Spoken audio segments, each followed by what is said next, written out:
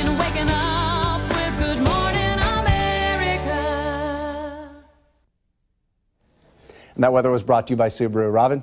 That would be Sam Champion, C-H-A-P. C-H-A-M-P, Ireland. Come on up next. This man regains his sight after more than 40 years of blindness. His reaction may very well surprise you. Come on back, find out.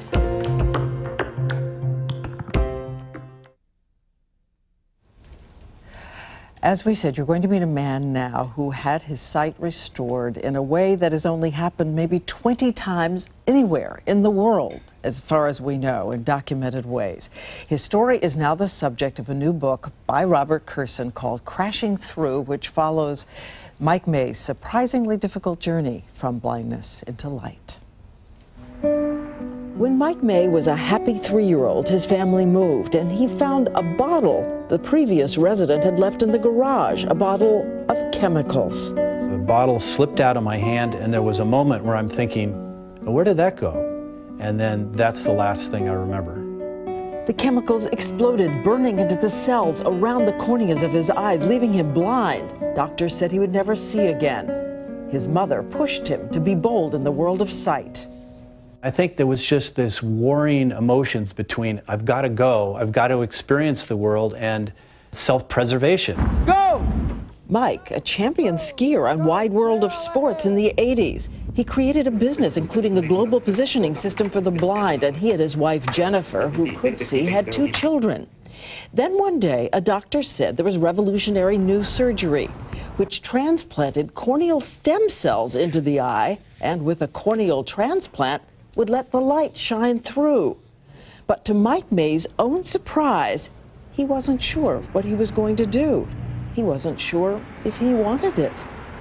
It's so biblical, being blind, that people just couldn't believe that I wasn't jumping at the opportunity immediately.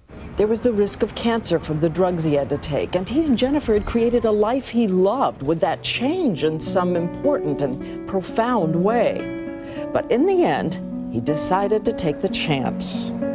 It happened within seconds. There was this big whoosh of light.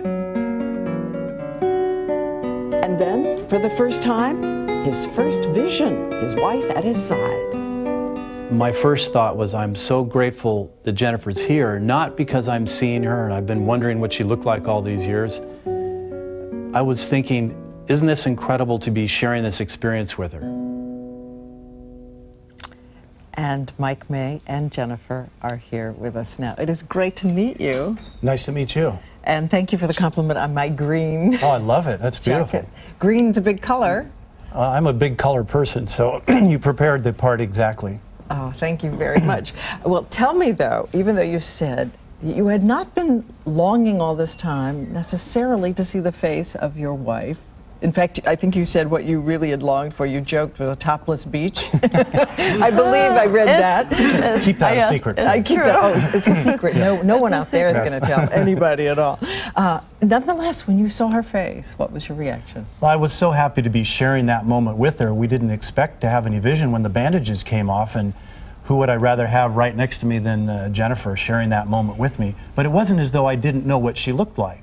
Because you knew from... Well, 15 years of marriage, exactly what she looked like. In your mind, it was exactly what you saw? Well, it turned out that I wasn't very good at seeing details, so at first I just thought, well, maybe this will change over time. But in that initial moment, I was just happy to be sharing it with her and to see her blonde hair and say, oh, that's what blonde is. That's not exactly what I was picturing. Were you nervous? I was overwhelmed. It was unbelievable. Yeah. And you, Jennifer, were you nervous? Well, because we weren't expecting anything to happen in that moment, I wasn't nervous. I just had surprise, because when they took the bandages off, they were just checking. So we were caught off guard. So it was the sheer shock of the fact that it had happened. Okay, I want to go through the way it returned to you, because there were fascinating things that you learned about sight and about the world. As you said, color came back immediately. Yeah. Flooded back in. You could catch a ball right away. You could see to catch a ball. It's such a visual experience to catch a ball in the air that was astounding to me, because I've always been involved a lot in sports, and so all of a sudden here was this opportunity, hand-eye coordination, And if it was moving, I could see the ball better than if it wasn't moving. But you couldn't ski as well as you did before this because your instincts were different. Well, and it turns out that at high speeds, trying to figure out this stuff that I could barely process when I was walking, is that dark thing a shadow, a tree, a person, or a hole? Well, this brings up another thing, which is even though you could see faces, you had, I guess for developmental reasons, not developed the capacity, as I understand it, to distinguish. And I'm going to put two pictures up there because they're the same person with different expressions. And you said that to differentiate between the two expressions was extremely hard for you. Still is? Still is. And it's amazing that my eye optically is nearly good enough to drive 20, 40 kind of range. But it's in my brain that there's a bottleneck, and so I cannot see detail. And you once mistook a woman for a forklift. Really? Yeah. How did that happen? Well, that's an embarrassing story, but it's part of seeing an image and trying to guess what it is and just choosing the wrong clues and guessing the wrong information. And even your children, in the beginning at least, it was difficult to distinguish between them? Well, I tell the difference by their height, their different body shapes, different color hair. But if it really came to a face in a picture from, let's say, their school yearbooks or something, I couldn't tell the difference because I don't see the details. What's the biggest difference for you now, Jennifer, in life?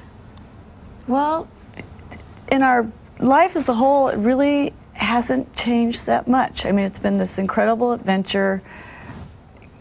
You know, there's fascinating things with Mike seeing colors and experiencing new firsts. But the core of life? But the core of life is really the same. Well, as we leave you two, I want you to tell me again, Mike, because you talked about sunset as a perfect definition of what is lost and what is gained, and that you used to imagine sunset one way, and now you just see sunset. Tell us about it. Well, this is a new visual world, and I realized that not having vision, it was my alternative tools and techniques like my Sendero GPS that it allowed me to access the world in a full way. But there's certain things you can't quite touch with technology or with your hands, and something like a sunset you can perceive in your mind's eye, but there's some additional element of actually being able to see it that's absolutely glorious. And now you see color, and do you still have the memory of how you experienced it in terms of feeling before you could see it? So much of what I experience is an integrated world of my new vision, which is just another tool. Like my GPS is a tool, the vision is a tool, and I use it when it's good, I tune it out when it's not good, and work it together in this whole integrated solution. Well, you were a pioneer for a lot of people, and we thank you so much for being here this morning. Jennifer, thank you for coming in too. Again, the book is Crashing Through. It's by Robert Kurson, and you can read about it on abcnews.com. Thank you. Great to have you with us. We'll be back.